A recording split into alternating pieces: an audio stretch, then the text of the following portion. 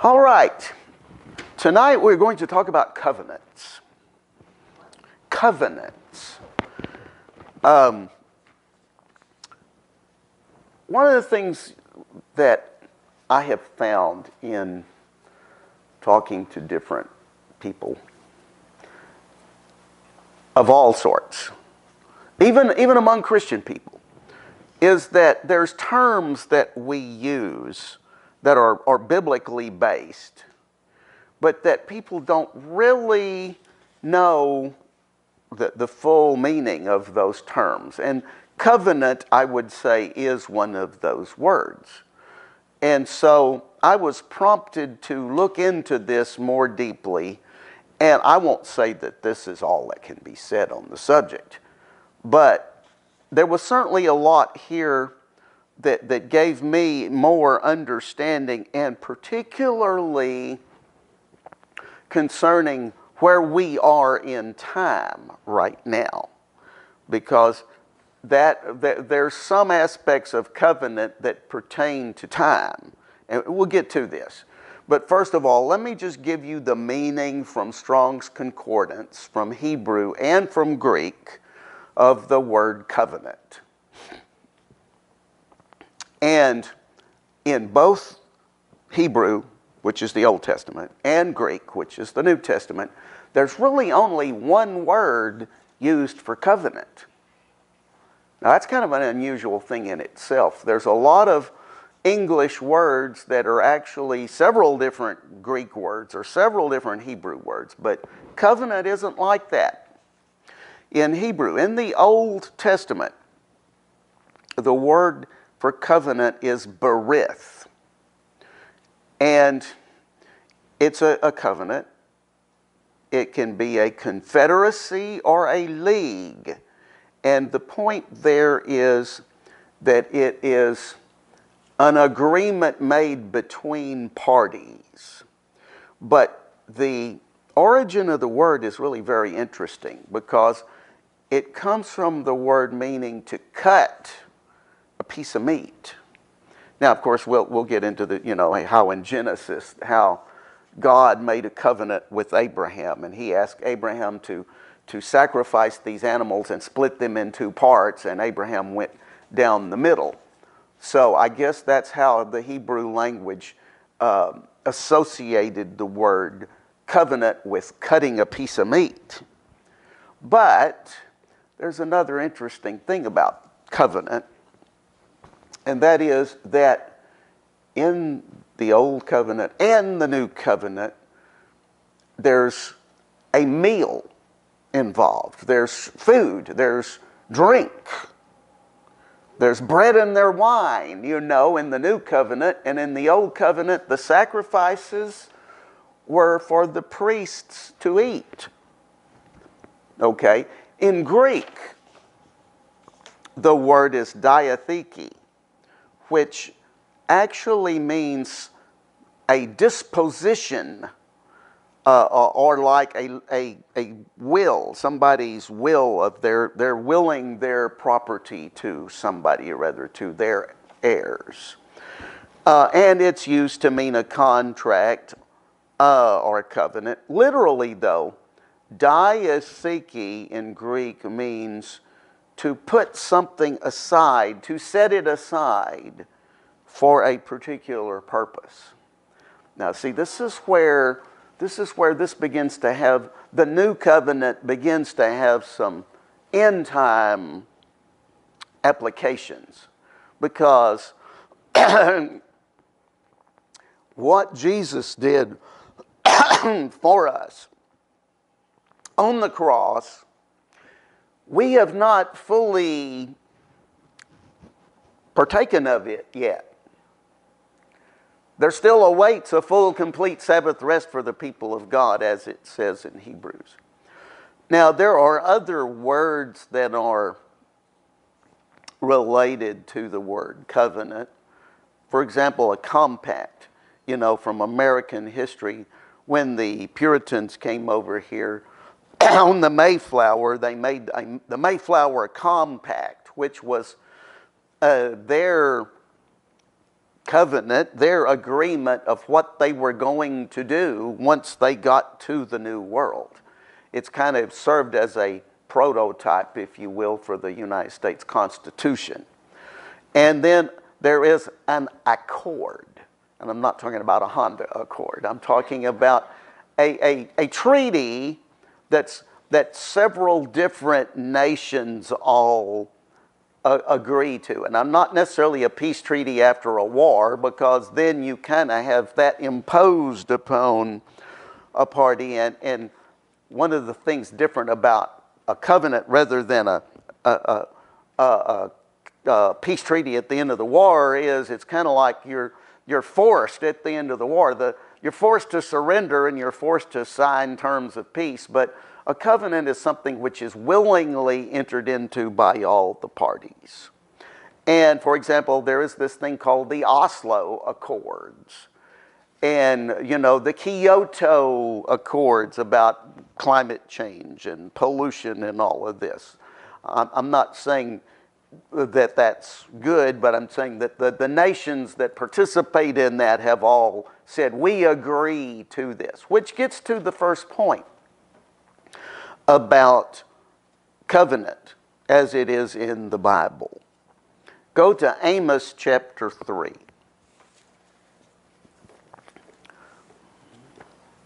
Now, my point, or I believe God's point in having us study this, is that He is a covenant maker. That covenant is something very special, very important to God. And in fact, the word testament, we have the Old Testament and the New Testament. Well, in Greek, the word testament is the same word as the word covenant. So this is the new diatheke is the New Testament. Okay?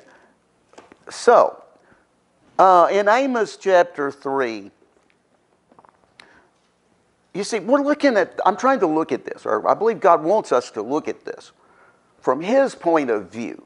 We as Christians, and I guess probably the Jews do the same thing, tend to look at the covenants God has made with us from our perspective of like, okay, we gave our heart to Jesus, so here's what He has promised us in return. Okay, that's good. I'm not saying there's anything wrong with that. But that's only looking at it from our point of view. And God is revealing from His point of view a lot more in this business of Him making a covenant with us than I think that we have realized. And, for example, when He created Adam and He placed him in the garden, well, just him breathing life into Adam and then putting him in the garden was a covenant of sorts. It doesn't use that word back in Genesis chapter 2, but that was in effect what He did, because He gave life to humanity and He put some stipulations out there for Adam to agree to. Now, Adam and Eve didn't keep their part of the bargain, and that's a whole other story, which we'll get into a little bit. But the point was, life itself is a form of a covenant. Just the fact that we're alive means that God has made an agreement with us. We are, as Rush Limbaugh used to say, we're on loan from God. Right? Okay? Our life is a lease that God has given us. Okay? So here in Amos chapter 3, we see that God expects us to keep our end of things, and He's not happy with us when we don't. Okay? Amos 3. Hear this word that the Lord has spoken against you, O children of Israel, against the whole family which I brought up from the land of Egypt. Now, of course, that pertains to the old covenant, that the covenant at Mount Sinai, the law that God gave Moses. And I'm not going to go into that. because we're people of the new covenant. So we're looking at this from where we are now. We're looking at covenant from now, looking back, rather from back then going forward. Okay. But this is what he said to them. He said, you only have I chosen and sympathized with. Now, see, that is the nature of God's covenant with us. Now, that doesn't mean he hates, everybody who's not in a covenant with him, but he wants them to get in a covenant with him so that he can be merciful. It's like you need to be in a covenant with him to have the benefits. I mean, you need to sign a contract with your cell phone provider to get cell phone service. Right? If you don't sign a contract with them, you can get this thing out and play with it all you want to, and it ain't going to work. It's a covenant, right? He says, okay, he chose them. He chose Abraham, Isaac and Jacob, and David, and so forth. He said, therefore, I will visit upon you all your wickedness and punish you for all your iniquities. Well, that's not very nice. Why is he doing that? Because they were in a covenant with him. It's like, so you don't want to break a covenant. A covenant is, it's like a law, but it's even more than a law. The whole thing about the splitting the sacrifices into two pieces, and then Abraham and God walked down the middle of that, was an indication that if you break this thing, you're going to be like one of those pieces of meat there. It's a serious thing, in other words. And then he says in verse 3, he says, do two walk together, except they have made an appointment and have agreed. Well, this is interesting because that word, the Amplified really gets it. That word agree doesn't just mean that they have the same opinion. Okay, the agree actually means to meet together. It could mean a summons to court. It could mean to be engaged to be married. It could mean for a congregation to assemble together. But the actual meaning of it has to do with to set a time. It's an appointment. Right? If you go to the doctor or you go to get car service, you have to make an appointment, or at least where I go, you do. Or to get your hair cut, you have to make an appointment. You fix a time. Okay, that's critical here. Now, there is another, of course, in the New Testament, use of the word agree. You know this one, Matthew 18:19. You know, if you've listened to faith preachers at all ever, you've heard them talk about, well, if two or more of you agree touching anything. Well, that's what they're quoting here. They're quoting Matthew 18:19. But again, it doesn't just mean that if you both have the same opinion about something. Matthew 18, verse 19. And Jesus says, I tell you, if two of you on earth agree touching anything. Now let me stop right there. He brings up being on earth because in verse 18, he makes this other point, which we have been using a lot, and that is binding and loosing. But he makes the point in binding and loosing that if you're going to bind something, that is to declare it to be unlawful, to forbid it, or if you're going to loose it, to allow it, it needs to be in agreement with what God says. Right? You don't go binding stuff that God has ordained, and you don't go loosing stuff that God is opposed to. Okay. Now, anyway, so that's why he says about on earth and on heaven, you know, thy kingdom come, thy will be done on earth as it is in heaven. So it's again talking about our being joined together with God. Again, I tell you, if two of you on earth agree, harmonize together, make a symphony together. Boy, that's some musical words there, isn't it? Well, that's what the word actually means. The Greek word for agree has to do with sound. Symphonia, from which we get the word symphony. Literally, symphonia in Greek means to sound together or to make the same sound. All right? So it's like all in favor say aye. Aye. All opposed, no. Well, see, that's asking people to agree, to make the same sound, or to be in unison, I guess. Okay?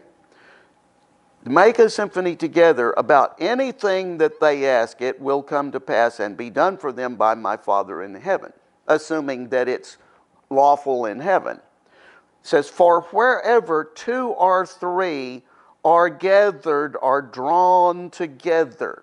See, there's that Hebrew meaning of covenant, to be assembled together.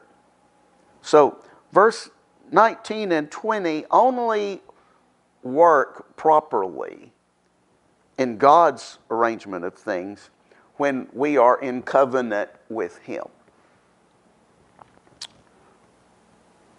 I've told this testimony many times, and I'm not going to go through it again. About the time when I was in college and I was running from the Lord and smoking pot, and I was running around with some people, and this girl, apparently her mother was a Christian. She said, I heard this preacher on TV say, if you'll just get an agreement for anything, you can have it. And so we all got in agreement we'd find somebody with pot, and we did.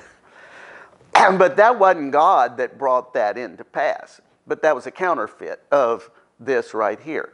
But if you are in agreement with God and you are in agreement together as His people, you may ask anything and it will be done for you by your Father in heaven, provided that it's lawful in heaven. And if it's not lawful in heaven and you get it, it didn't come from God. Okay. Anyway, keep the place in Matthew. Go to Hebrews chapter 4. Something else we can say about covenant.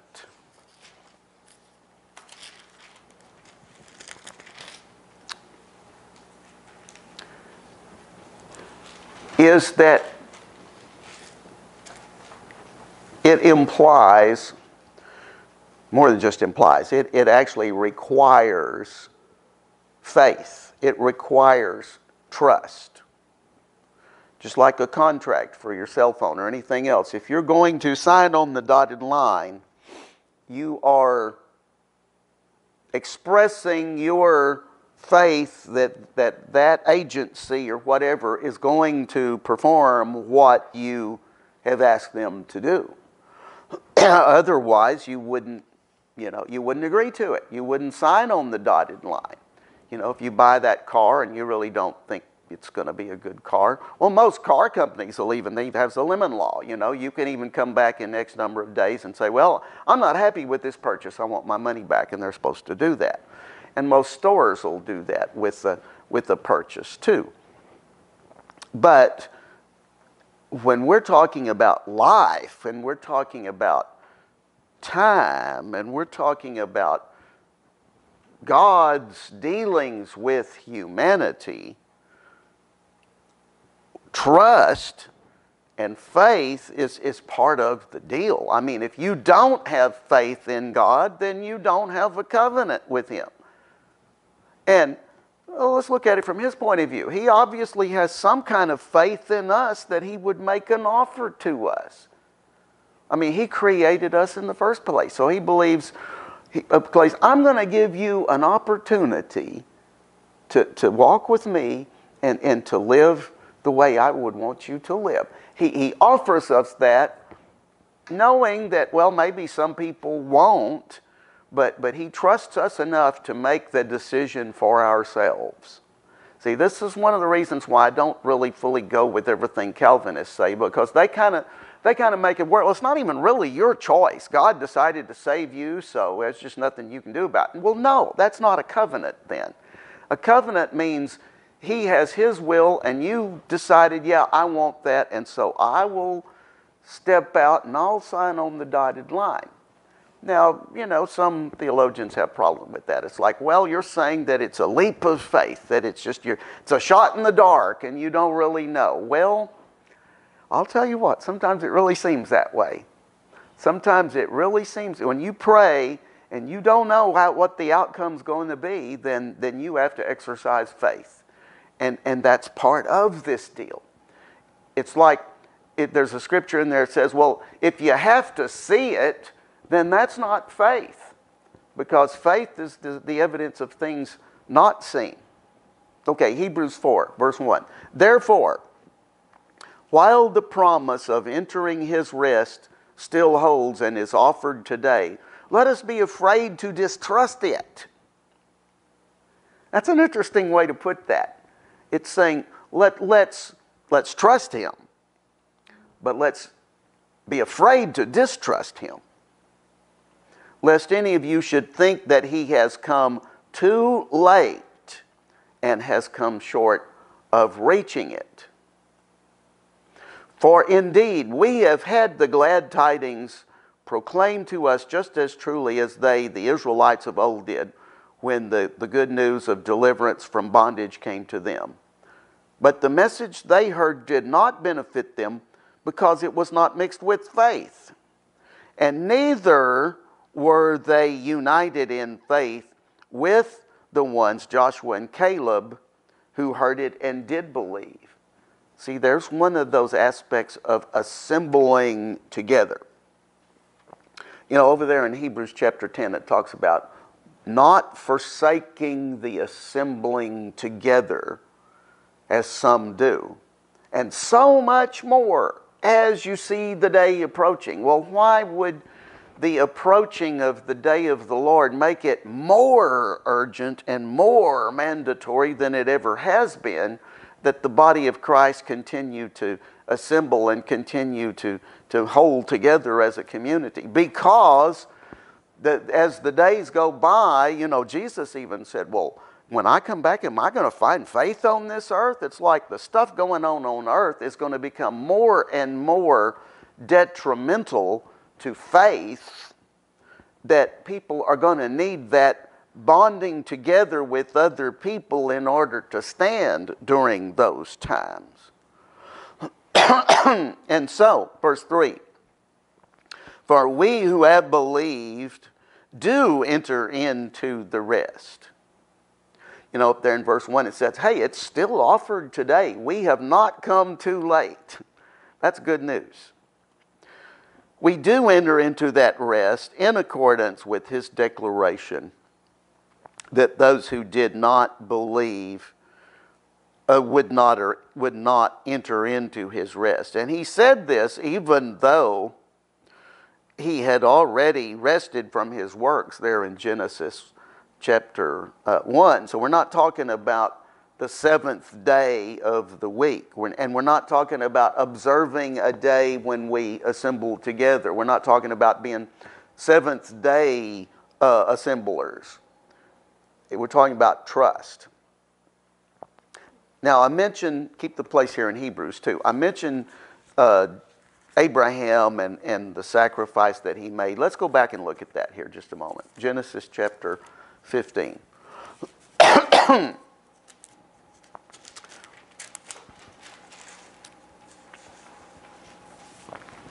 Because Abraham is our example of how faith is supposed to operate. Because God invited Abraham into a covenant, into a relationship, and promised Abraham something that was highly improbable from Abraham's point of view. Genesis chapter 15, verse 1. After these things, the word of the Lord came to Abram in a vision, saying, fear not, Abram, I am your shield, your abundant compensation, and your reward shall be great. And Abram said, well, Lord God, what can you give me since I am going from this world childless? And he who shall be my heir, the heir of my house, is this steward Eliezer of Damascus. Look, you've given me no child, and a servant born in my house is my heir. It's interesting that when God comes to Abram and says, I'm going to make a covenant with you, the thing that Abram is most concerned about is how this covenant is going to affect future generations, not just himself. I think this is something that's not maybe talked about enough in Christian circles. I think actually Jews probably take that a little bit more seriously because they have this ethnic and national identity wrapped up in their Jewishness. It's like it's not just about me and my immediate family and my prosperity and what goes on in my life. It's like there is the Jews and the posterity, that it's all about posterity, see? And hey, we have a Christian posterity. The Christian faith has survived 2,000 years through all kinds of disruptions and all kinds of horrible things that went on. So the fact that Abram is not just thinking about, well, I want a son. He's not just talking about that. He's looking at, well, okay, God, you're going to make an agreement with me, but if I don't have any heirs, then it's just with me, and I don't think that's right. I think this should carry on. All right? And verse 4, so behold, the word of the Lord came to him, saying, well, this man, Eliezer of Damascus, shall not be your heir, but he that shall come from your own body shall be your heir. And that was improbable because he was nearly 100 years old at that time. And so God brought him outside of his tent into the starlight and said, look toward the heavens and count the stars. And if you're able to number them, then that's how numerous your descendants shall be. And this is the point here. This is how a covenant is enacted. And Abraham believed and trusted in and relied on what the Lord said. And God counted it to him as righteousness, as right standing. Romans chapter 4 describes that whole situation this way, and it applies it to us. It says use Abraham as an example of how God wants us to be toward him. Romans chapter 4.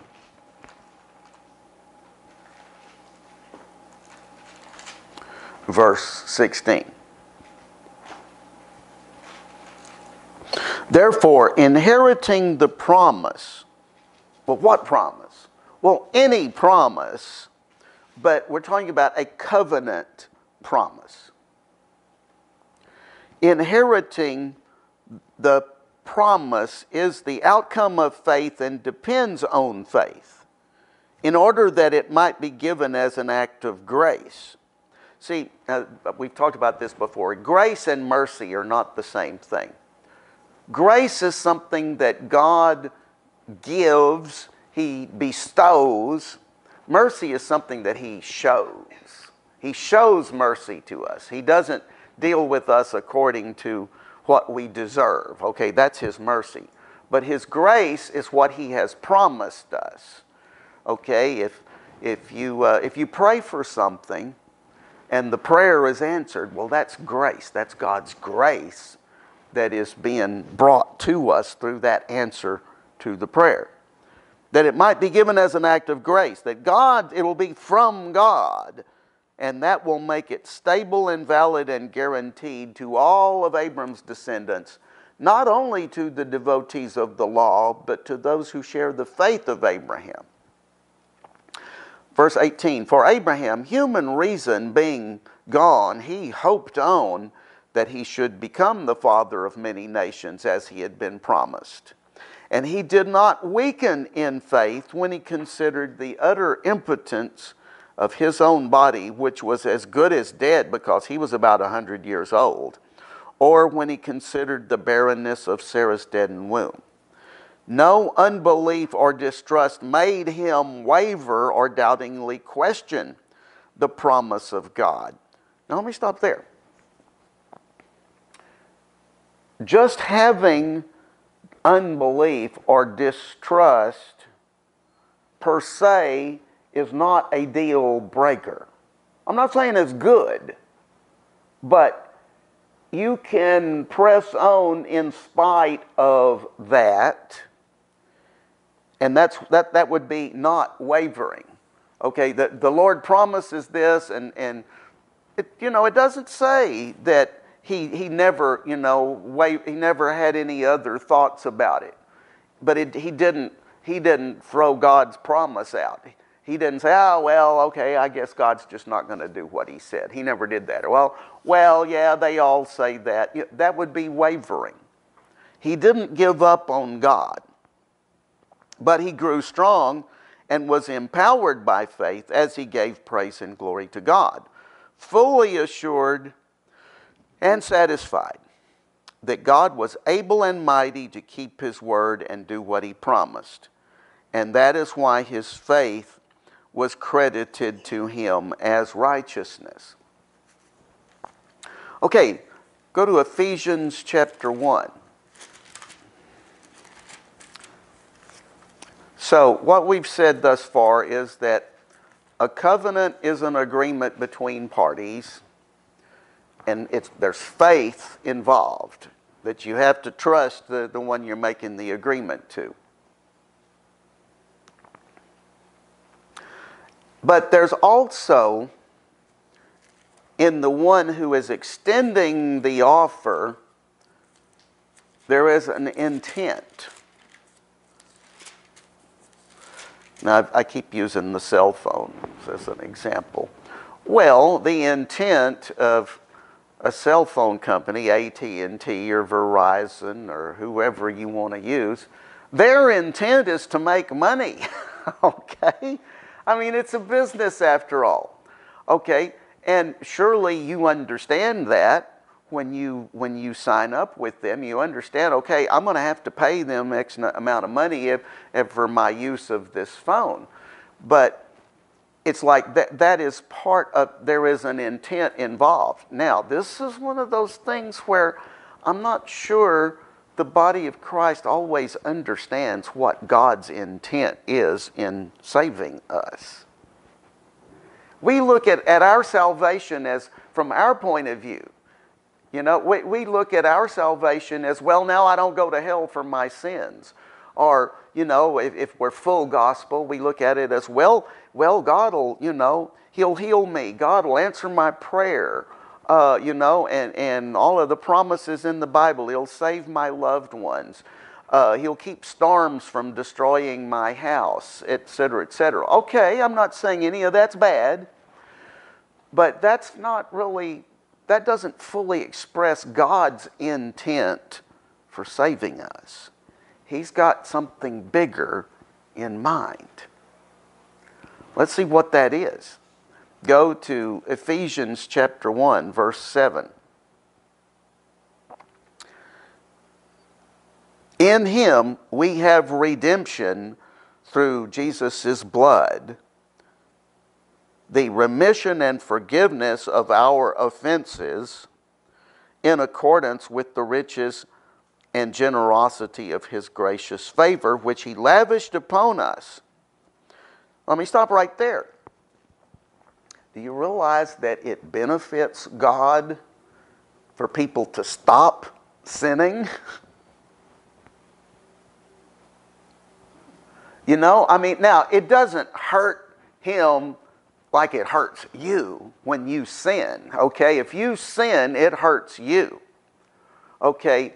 But it actually helps when you stop sinning and begin serving God. You are pushing forward His agenda. You are pushing forward His program. You're accomplishing what He wants done. He don't have to go find somebody else to do it because you're doing what He wants you to do. Right? So God benefits from you not sinning.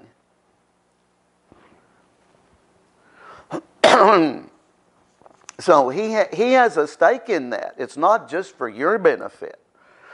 And it says that He, excuse me, lavished upon us every kind of wisdom and understanding and practical insight and prudence. Well, there again, you think we're the only one that's going to benefit from wisdom? Now, I know there was a place in Job where the one that's correcting Job tells Job, well, if you're wise, it's only for you, and if you're evil, well, that doesn't hurt God. Okay, I agree, it doesn't hurt God. And yes, our stupidity doesn't make God fall off His throne.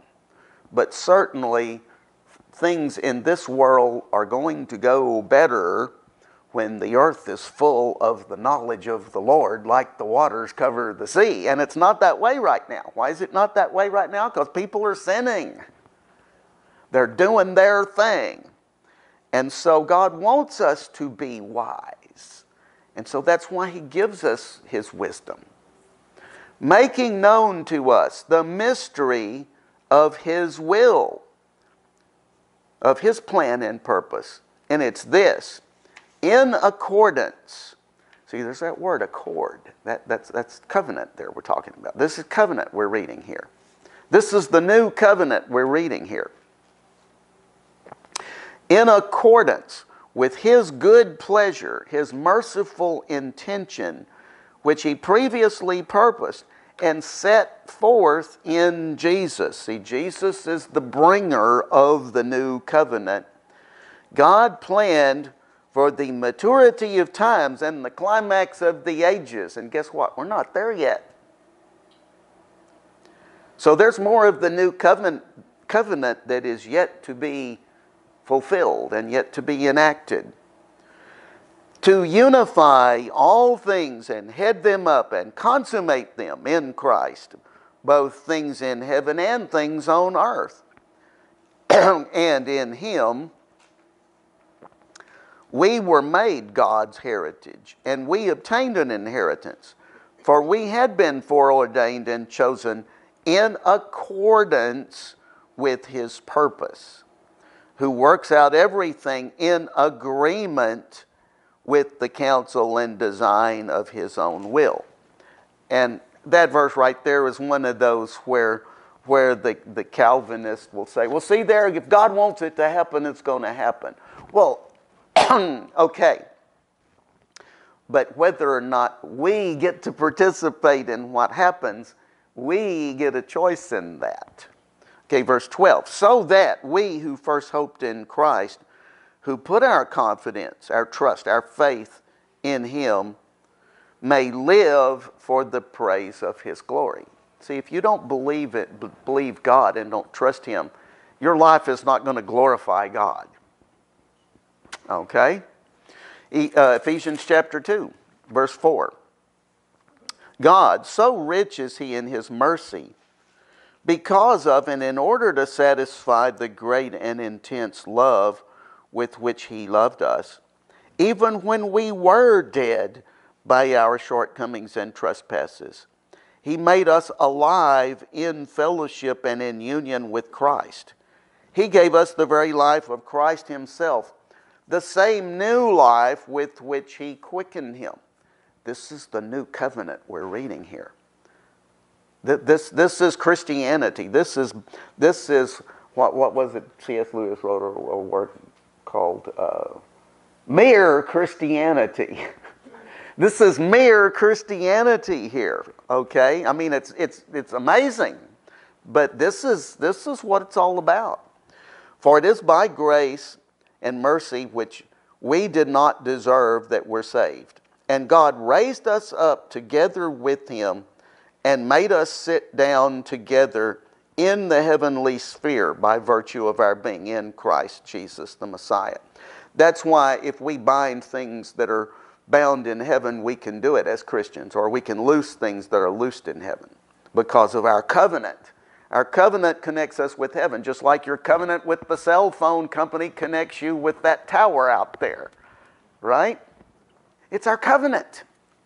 And he did this, verse 7, so that he might clearly demonstrate through the ages to come the immeasurable, limitless, surpassing riches of his free grace. We hadn't gotten all the grace we're going to get yet. His unmerited favor and his kindness and goodness of heart toward us in Christ Jesus. Hebrews chapter 6.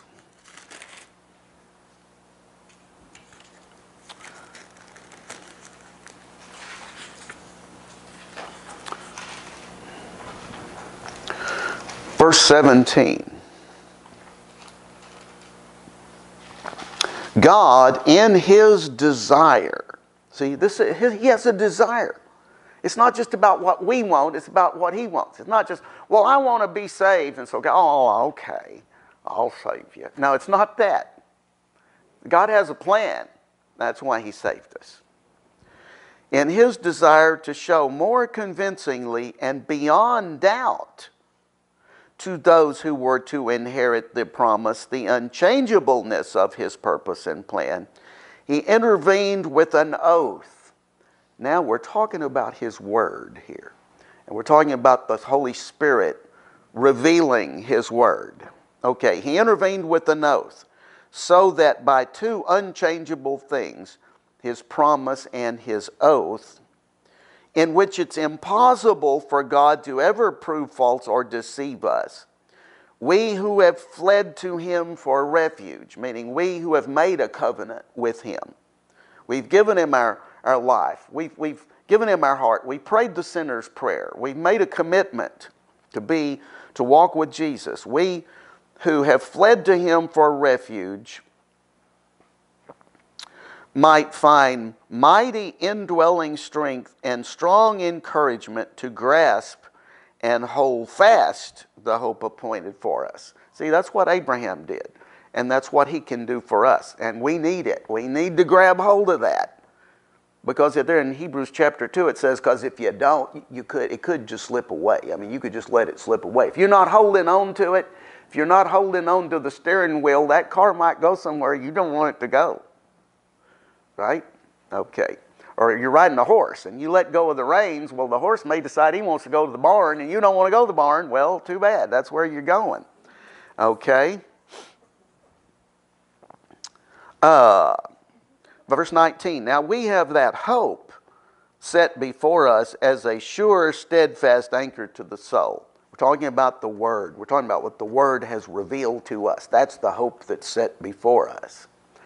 We're not talking about, well, I hope I'll win the lottery tomorrow, or, well, I hope it doesn't rain tomorrow. That's not hope. That's just wishes. The hope is what God has said. This is my plan. This is where things are going, but you don't see any of that. So you say, well, okay, God said it, so I'm gonna order my life in that direction. Okay, that's our hope. And we have it as a sure and steadfast anchor of the soul. It cannot slip. It cannot break down upon whoever steps out upon it. It's a hope that reaches farther and enters into the very certainty of the presence within the veil, where Jesus has entered in for us in advance, a forerunner, having become a high priest forever after the order of Melchizedek.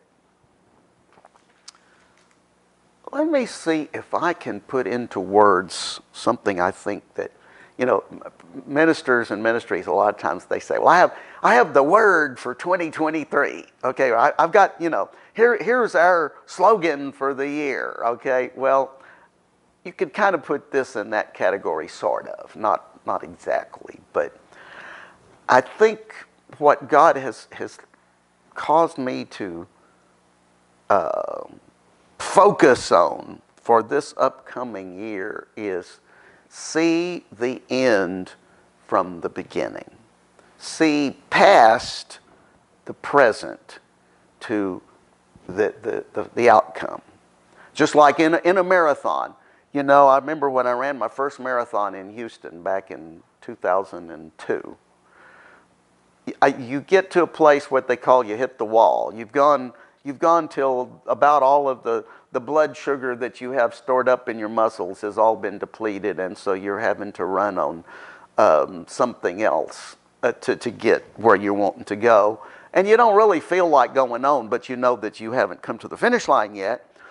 Well, in Houston, we got to this one place where we were actually heading back east toward downtown. We'd come all the way out to the Galleria, which is on the west side of town, and then we were going to go through this park, this trail that goes through this big honking park, and you could see the skyscrapers down, and they were 6 miles ahead of you, but they said run toward the skyscrapers.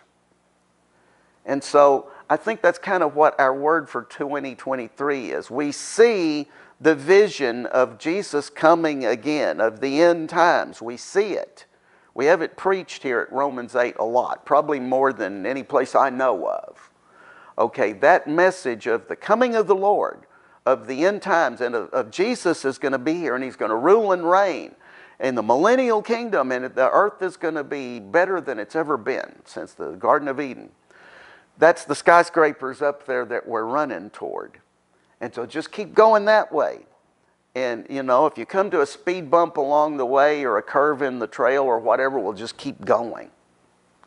That's, I think, what the Lord's telling me is like, you know, there may be some jostling along the way, but don't be looking at that. Look beyond that.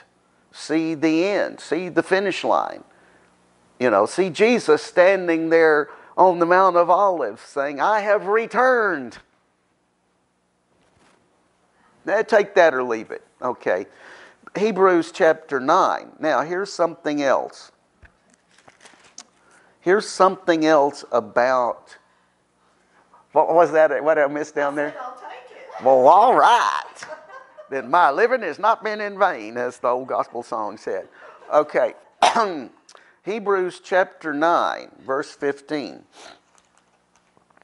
points out what the price was. In fact, I should say what the price is. Now, there's some implications of this we're going to get into here in just a minute. The price of a covenant is there is sacrifice. Now, in the analogy of your cell phone contract, the sacrifice is you have to pay your hard-earned money, you know, to use that. And I guess their sacrifice on their end is they have to build all of this stuff and hire all of these people to do their business. I mean, it doesn't just run itself, you know. And so there is a cost, there is a price. And this ultimate covenant that we're talking about had an ultimate price that only God himself could pay, and so he became a human in the form of Jesus to pay that price. But I want us to understand the business of a price, because that is inherent in a covenant. Okay, let's talk about being married. There's a price to pay for that. You know, you don't get to go, you know, dating everybody out there on the block anymore, or going to bed with them, or whatever, you know, people do when they're single. You don't do that anymore. If you made a marriage covenant, and if you made your marriage covenant and then you're still doing that, then your marriage is really, you know, that covenant is worthless. You know, you didn't mean it if you're doing that. Okay? And not only that, but you know, you can't always, you know, if you're married, you can't always eat the food you want to eat, or you can't always go the places you want to go, or your wife may want you to go somewhere you don't want to go, like Walmart, okay? Right? Okay, but see, there's a price involved in a covenant. All right? And the bigger the covenant, the bigger the price. And so the new covenant God has made with humanity is huge because he paid such a big price for it. Hebrews chapter 9, verse 15. Christ the Messiah is therefore the negotiator and mediator of an entirely new agreement or testament or covenant, so that those who are called and offer it may receive the fulfillment of the promised everlasting inheritance. I've got something to say about that in a moment. But it says we can do that because a death has taken place which rescues and delivers and redeems them from the transgressions committed under the first agreement. For where there is a last will and testament, see, a will, when somebody dies and they will have a will for their heirs, that's a covenant. It says, for that to be enacted, the death of the one who made it must first be established. For a will and testament is valid and takes effect only at death, since it has no force or legal power as long as the one who made it is alive. So even the first covenant of God's will was not inaugurated and ratified and put in force without the shedding of blood. This was animal sacrifice there. For when every command of the law had been read by Moses, he took the blood of slain calves and goats, together with water and scarlet wool, with a bunch of hyssop, and sprinkled both the book of the law, which was the old covenant, itself, and he sprinkled the people. So he brought the two parties together, saying, this is the blood that seals and ratifies the agreement which God has commanded me to deliver to you. And in the same way, he sprinkled with blood the tabernacle and all the vessels and appliances used in worship. In fact, under the law, almost everything is purified by means of blood, and without the shedding of blood, there is neither release from sin and its guilt, nor the remission due and merited punishment for sin. And this is why, let the place go in Hebrews, go back to Matthew. This is why Jesus, when he had that Last Supper, the Passover meal with his disciples before he was crucified, why he referred to his body and his blood in the partaking of this meal. See, once again, a meal signifies the covenant. And those bulls and calves and goats that were slain under the old covenant. Now, there were certain ones that there's one that they sent off alive into the wilderness called a scapegoat. And there were certain ones that they didn't eat, that they burned the whole thing up totally. But most of them, they cut the meat up and the priests cooked that, and that's how they ate. Because, see, the priests weren't given land to cultivate, to grow crops and to grow, herds and things. They had to live off of the sacrifices. And as one who has lived off of the sacrifices of God's people for 40, how many years is it now? 43, 44, 45? Well, 40, 45. It'll be 45 in the fall this year. I can tell you, you have to have faith that that God's people are gonna give into the offering of your church. Otherwise, you find an avocation, you find a side hustle to supplement your income. And look, I've done that too. Steve Jourdan does that too. Paul did it. So that's nothing sinful about having a side hustle. But Paul even makes the point, hey, under the old covenant, they that served the temple lived off of the offerings. But my point is, you know, in this day and time, church attendance is at an all-time low in America. And the places where it's not at an all-time low are places that are third world countries that are not particularly rolling in dough. So you know, every week I have to thank God for supplying my needs. And we do. Even if you're not in the ministry, you really are in the ministry, by the way, if you're a Christian. But even if you're not living off of the offerings given to a church, you still should recognize that your covenant with God through Jesus Christ means that you are depending on Him. You're not depending on the banking system. You're not depending on the U.S. government. You're not depending on any other natural source as your means of livelihood. You're depending on God. Now, He can use all of those other things to give you livelihood. But see, this is the point. Anyway, back to Jesus. 26, Matthew 26, verse 26.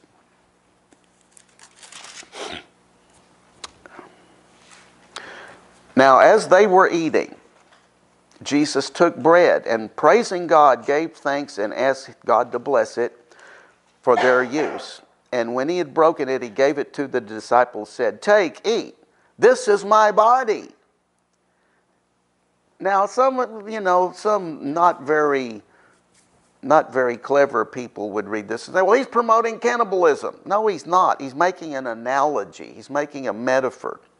He's saying that His body is offered as a covenant, and that them eating of this bread is their way of showing that they are willing participants in that covenant. And He took a cup when He had given thanks, and He gave it to them, saying, "Drink of it, all of you, for this is my blood of the new covenant." And no, He was not promoting vampirism, which is being ratified, is a new agreement being ratified and is poured out for many for the forgiveness of sins. And I say to you, I shall not drink again of the fruit of the vine until that day when I drink it with you of new and of superior quality in my Father's kingdom. Well, in the millennial kingdom, what is going to be better about wine than what wine is now? Well, for one thing, wine now will get you drunk. And it can cause an abuse of it over many years can cause cirrhosis of the liver. And even if it's not to that extent, wine right now is fermented. And fermentation, just like yeast, implies there's something corrupt. There is a degradation. There is a chemical change that has happened to make the thing different than what it was supposed to be. And see, that reflects what has happened to humanity since Adam and Eve in the garden. Okay, that's why our human nature is in our blood. You know, it talks about that in 1 Peter. It says, well, you know, you've been redeemed by the precious blood of Jesus, and you've been redeemed from the fruitless way of living inherited from your ancestors. It's in your DNA, in other words. Okay, go back to Ephesians. You let the place in Matthew go. Go back to Ephesians. Now, all through here, I've been pointing out what covenant involves. You know, I said it's an agreement between parties. It requires our faith and our trust. It expresses the intent of the one offering the covenant. And a sacrifice has to happen to trigger it, to bring it into effect. Now, it should go without saying that there are terms and conditions for every covenant. Now, some in Christianity today want to kind of minimize or overlook that. That they would say, well, okay, Jesus did it all. He paid for all my sins, so He doesn't require anything of me. Well, even those people probably would still admit, well, it requires faith after all. I mean, I can't be an atheist and say I've got a covenant with Jesus. I mean, and some people are even trying to say that, well, if you're an atheist, you can still go to heaven. Well, no, that's not the new covenant. That's some kind of false religion there. Okay, but there are terms and conditions, just like with your cell phone. When you signed up for that program, there's terms and conditions that you agreed to. And you better read all the fine print, because some of those things that you agreed to, you might really kind of have some second thoughts about. But just saying. Anyway, Ephesians chapter 3, verse 10. The purpose of what God had in mind, and in verse 9 it says this is a mystery that's been hidden from humanity by and large. In verse 10 it says that purpose is that through the church, now this is talking about us now, through us who have partaken, who have signed on the dotted line to be part of God's covenant, through us, the complicated, many-sided wisdom of God in all of its infinite variety and innumerable aspects might now be made known to angelic rulers and authorities, principalities and powers in the heavenly sphere. And this is in accordance with the terms of the eternal and timeless purpose with which he realized and carried into effect in the person of Christ Jesus our Lord. Did you know that when you got saved, you signed on to a purpose that you were going to stand against the devil and his spirits? That's what it's telling you right here. Well, now you do. You made when you got saved, you made an agreement to sock it to the devil and his critters, all of them. And there's a lot mentioned here in this verse that's more than just the demons that we cast out of people. I mean, that's a whole nother story in itself. Maybe I'll get into that another time. But anyway, and it says, this is in accordance with the purpose of Jesus dying for us. So if we accept that as him as our Savior, then through us, God is going to sock it to the devil. Now, he's not limited by us. He can do things we can't do. And ultimately, we're not going to stop the Antichrist from coming to power.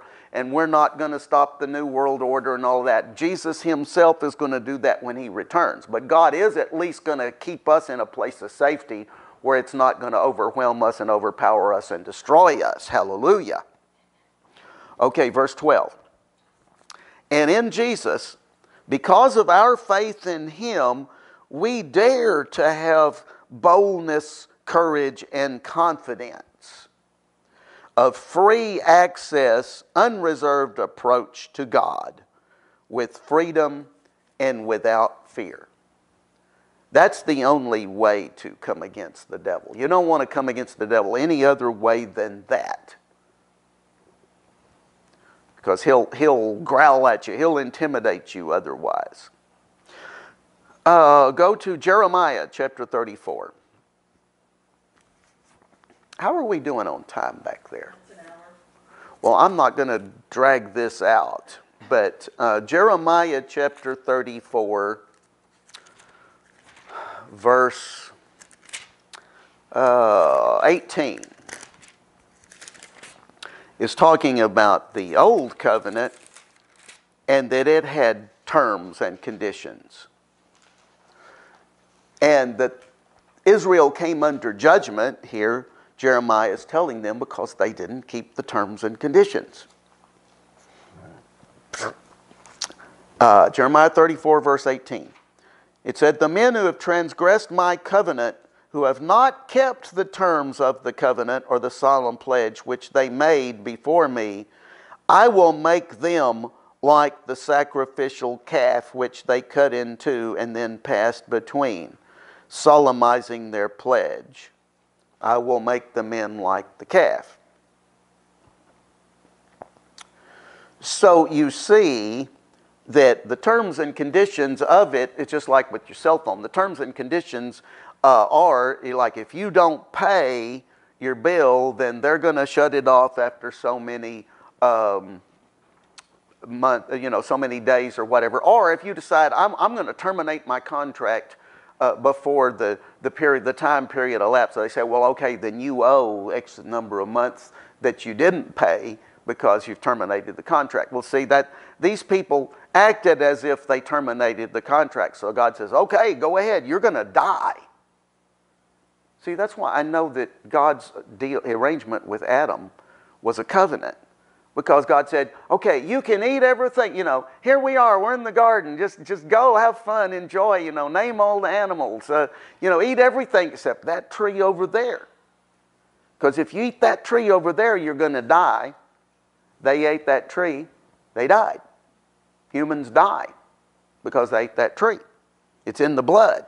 Now, Jesus came to fix that, but we got to stay in the covenant. If we get outside the covenant, there is judgment. Now, let's talk about that, because that's an interesting little tidbit there. Go to Daniel chapter 9, verse 27. Now, Steve talks about this a lot.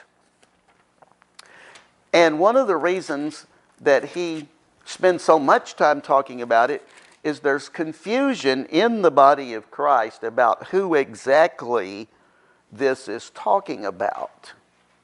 And that some want to try to get what is discussed here in Daniel chapter 9 somehow hooked into the new covenant that Jesus has made through his blood.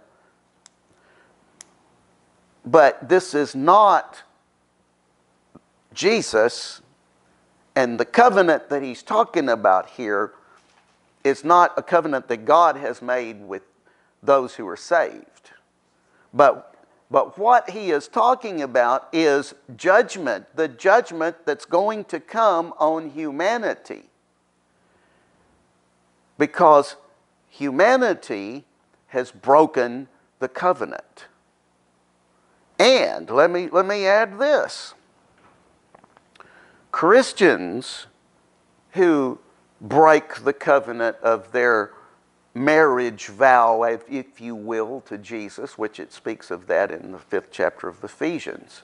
Our commitment to Jesus is supposed to be as strong or stronger than a commitment we would make to our spouse. It's like we're married to him, right? But the Christians who turn away from that, like it talks about in 2 Thessalonians 2, that apostatize, this is what you get.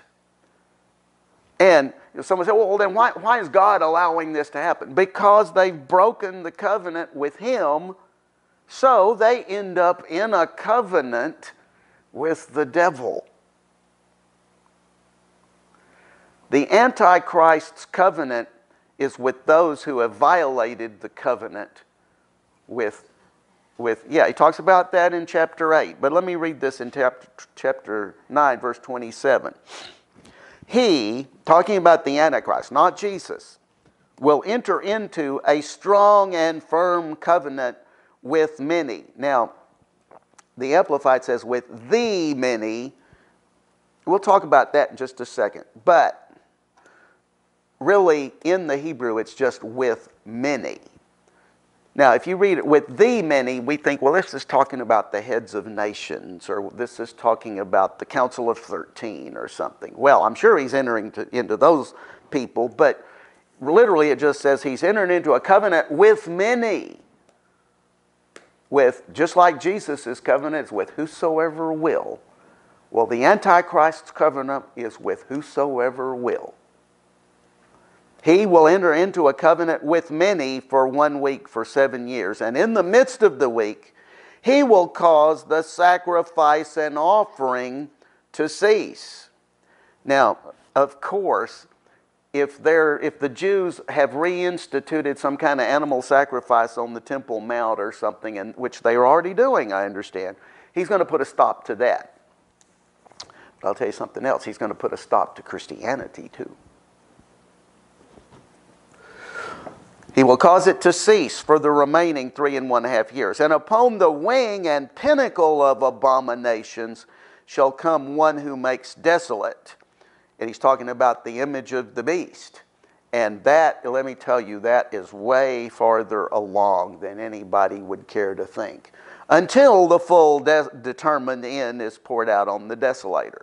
Well, that tells you there, God's not going to let that go on forever, but it will go on as judgment.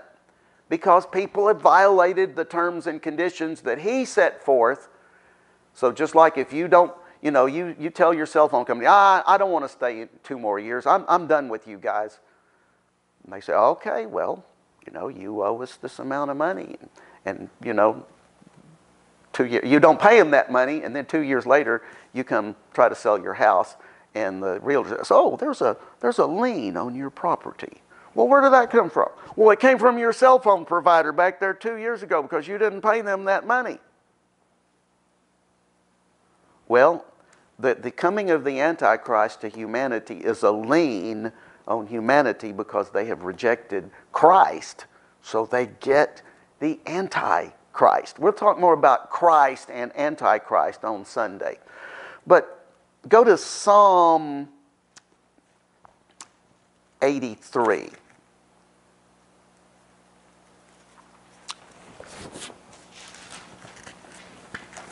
I'll just briefly mention that the covenant with many that it talks about there in Daniel chapter 9 does in fact involve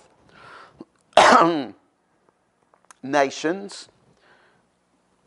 Psalm 83 verse 2, it says, behold, your enemies are in tumult, and those who hate God have raised up their heads. They lay crafty schemes against your people and consult together, that's a covenant, against your hidden ones.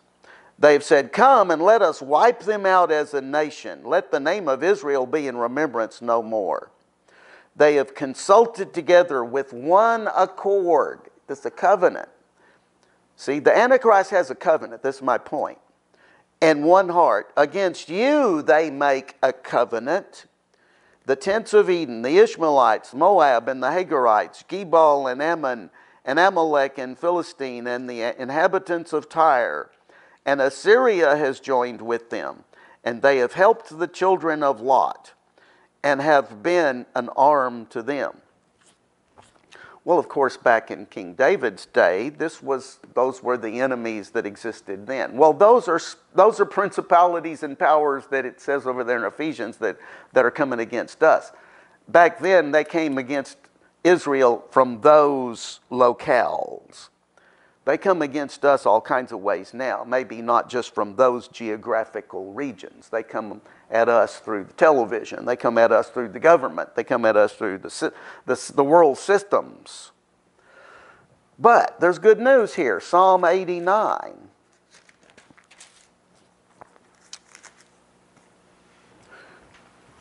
Verse 3.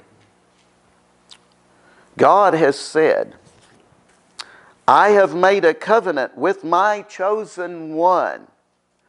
I have sworn to David, my servant, your seed. Now in my Bible, Psalm 89 verse 4, the seed is capitalized. We're talking about Jesus as a descendant of David through his mother Mary. Your seed I will establish forever, and I will build up your throne for all generations. See, this is an everlasting covenant. Verse 27. I will make him, Jesus, the firstborn, the highest of the kings of the earth. My mercy and loving kindness will I keep for him forevermore, and my covenant shall stand fast and be faithful with him.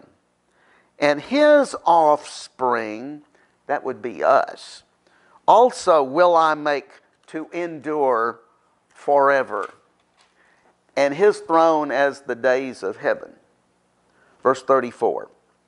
My covenant will I not break or profane, nor alter the thing that is gone out of my lips. God will never leave us or forsake us. Once, For all I have sworn by my holiness, which cannot be violated. I will not lie to David. His offspring shall endure forever, and his throne shall continue as the sun before me. It shall be established forever as the moon, the faithful witness in the heavens. I'll give you one more scripture and then we'll close. Isaiah chapter 55. You see here how there remains some things about the new covenant that we've not entered into yet. And that's why I believe God was impressing upon me the importance of keeping looking forward and not getting hung up in any of the current present details of this present darkness. Because His covenant is forever. This is going on. This is going to be beyond.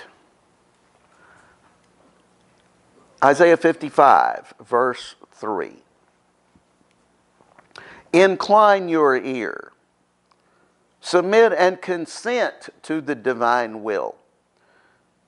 See, back in the Old Covenant, they had to actually bring an animal to be part of the covenant. All we have to do is listen to what God has to say and agree to it.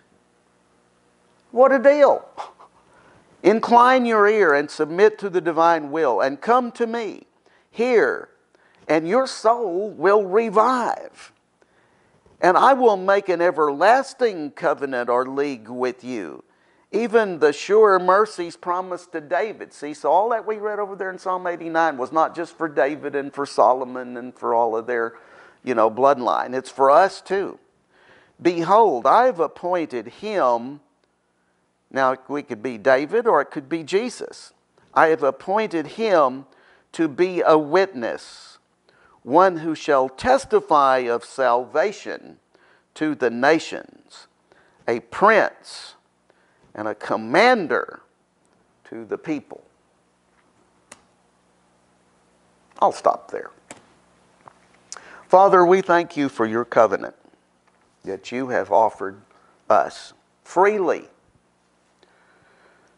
That you just ask that we believe you and we receive you, and that we commit our lives to live according to what you say. And Father, I thank you for your mercy for our failures, and I thank you for your grace that enables us not to fail, and for the strength and the wisdom that we need to be your people in these difficult times.